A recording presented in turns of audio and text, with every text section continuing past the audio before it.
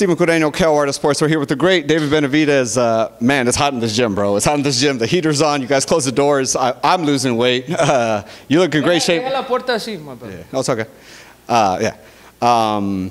Thank you guys for having me, man. I appreciate it. Tell me, you're in beautiful San Diego. It's a beautiful house. Is this kind of the best training setup you've probably had up to this point? Or to be honest, bro, it looks nice, but this neighborhood is dangerous, bro. Oh, nah, man, everything has been good, bro. Honestly, this is my first time in San Diego, too, so it's an amazing city. You know, I've never been here, and I didn't expect it to be like this, so it's beautiful. I mean, they lent us this beautiful house to train in, the guys from 5-Star TV, so I'm just very grateful too. You know, I mean, it's hard having a hard training camp, but once you have a house like this, it makes it 100 times more easier. So I'm very grateful, man, and I'm just having a good time. Yeah, man, you could tell you guys are all, the camp is in full swing and everyone's happy. Before we get into the fighting stuff, man, how's the crypto going? The Dogecoin, I know you were pretty, oh no! That shit's fucked, bro. Everything it's horrible. Even Bitcoin's down, Ethereum's down, Dogecoin down, Shiba's down. Polygon is down, so I mean, I haven't checked it. Not paying attention. I haven't looked at it. Next subject. Looks like you're fighting Lemieux, April, May. We're still waiting on a date.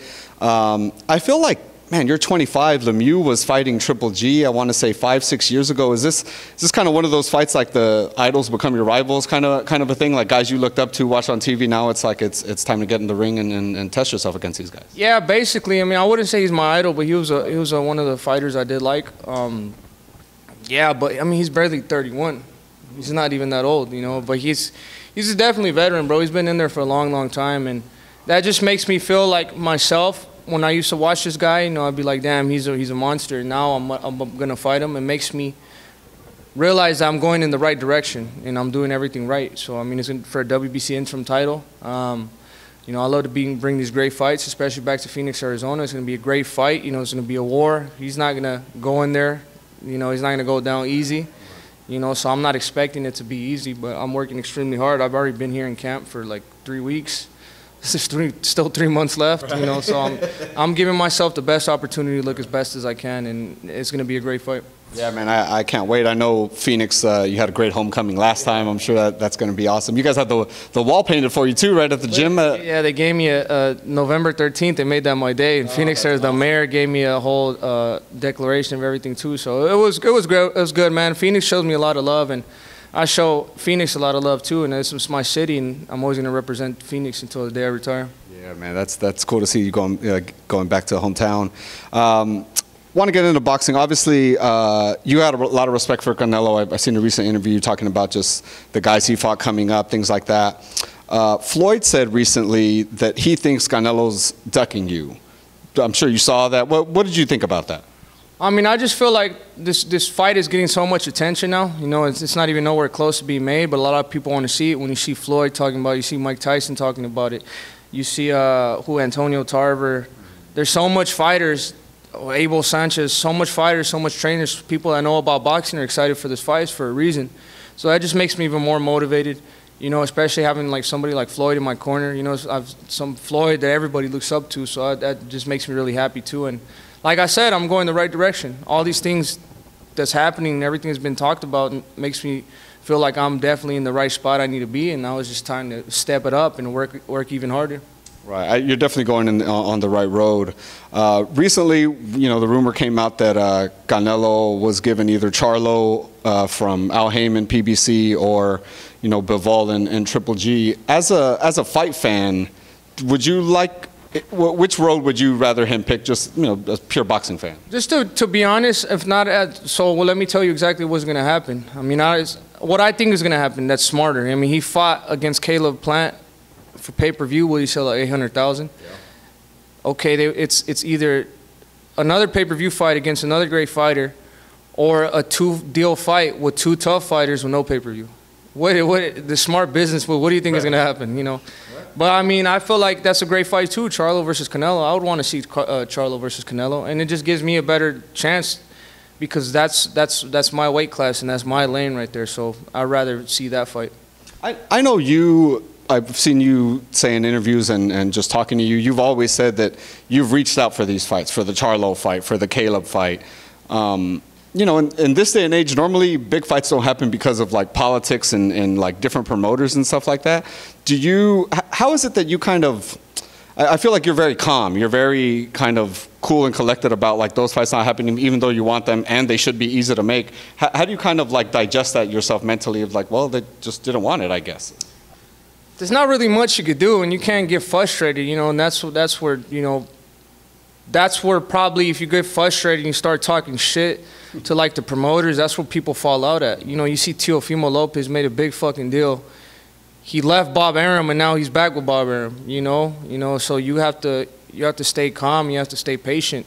If these fights are not happening, it's probably business-wise, how they're looking at it, it's probably going to be a bigger fight in the future. So, I mean, for me, what I like to know about myself is I did the most I could to try to get these fights. If they don't happen, then it's out of my control. There's nothing I could do. Right, yeah. Speaking of the Canelo's last fight with Caleb, what were your thoughts on it? You know, Caleb started talking to Canelo, you know, in the middle of the fight. Asking him for forgiveness. Right. Is that how you took that? That's how I seen it, bro. Like, honestly, I felt like Caleb was always saying, "Oh, I'm pretty good, huh?" I'm pretty, like, I mean, you don't do that, bro. You have to be 100% focused on the fight, and it probably felt like, oh, he probably maybe thought he was gonna let him slide and not knock him out. I don't know what was going on, but I didn't like that at all. But he got his ass clapped. You know, he got knocked out. So I don't know. I mean, it was kind of funny to see that. Do you still see the Caleb fight as something lucrative for yourself, being that it ended that way? And, you know, I mean, you're still a top fighter. Yeah, he's still a top fighter. He's a former world champion. You know, of course it's a lucrative fight because I was supposed to fight Uzcatek. He was a former world champion, and I thought that was a good fight for my resume too, so why wouldn't it be with Caleb Plant? I mean, that's still a fight. I mean, I'm sure he's still going to be there. It's still a fight I want. You know, he talks shit. He has a big mouth, so, you know, he's probably going to get heated up soon again, so we'll see what happens. Hopefully, man, because I feel like that was a fight that definitely could have been made and probably should have been, and you know, we never saw the light of day. Canelo, obviously there's the Charlo Bivol thing, but there was also that him moving up to 190. Is that something you want to see? Obviously, legacy-wise, I want to say he'd be one of the first Mexicans, I want to say, to win 5 titles in 5 divisions. Is that like historically something you want to see, or you feel like that's kind of maybe, I don't know, how do you see that? I mean, whatever he does, bro, I mean, he's doing things, he's making history. So, I mean, whatever lane he wants to go to, I mean, it's all completely up to him. I feel like he's earned the right to do whatever he wants to do. So he could do whatever he wants to do. He talks about, there was a point there when your name kind of became the you know, was rising to the top, right, of he's going to have to see you. And I started hearing Eddie Reynoso talk about, you know, he doesn't want to fight another Mexican fighter. But you're half Ecuadorian. Yeah. Do you need to play that up a little bit more, maybe? Put that on the trunks more or something like that? I mean, but some people you could see, I mean, so there would be some Mexican people that say I'm not even Mexican because, you know, the Mexican Americans, you know, they always play that. So, I mean, I don't know. I mean, honestly, I don't even know what to say about that. But I feel like I'm not going nowhere, bro. I'm going to be here for a long, long time. You know, I feel like I still got another 10 years. I mean, you see even with Canelo, too, when he was coming up, when he was 24, 25, I mean, he didn't get a lot of the big fights he wanted to. You know, he didn't start making those until he was like 27, 28. So I mean, gives you some calm as well. I mean, I'm ready for whatever, bro. I'm ready for whatever. So, but I mean, as people can see like that, the careers don't move that fast like that, bro. So I mean, people talking all this shit, saying I ain't fighting nobody, this and that. If you see a lot of those people like that, like Canelo, like he was fighting like, I mean, he wasn't fighting like the top opposition that when he was 25. He was fighting some good fights, but I mean, it felt like it was kind of like me. So, I mean, he did fight Floyd, but he lost. But I don't know, bro. It is what it is. Yeah, you're right on time. Yeah. I feel like. But speaking of that, too, let me tell you too. Like, I've been here. I've been champion two times. I'm barely 25. Like you seen Crawford. He's one of the best fighters right now. But when did he really get put on? Like 27, 26. When he fought Gamboa, how old was he? Probably about 25. Yeah, around there. So I mean, this shit takes a long time, bro. That doesn't really happen overnight. You know, so. But that's what I'm saying. I already have so much experience now. I'm about to be 10 years professional. You know what I mean? I'm barely 25. So, I mean, I'm moving the right decision, and my mind is on straight, and everything is going good. And like I said, I see a lot of opportunities. Now I just got to stay focused. I got that probably at the time of my life I have to be. This is the most disciplined and most focused I have to be. So, whatever comes next, I'm gonna be ready for it.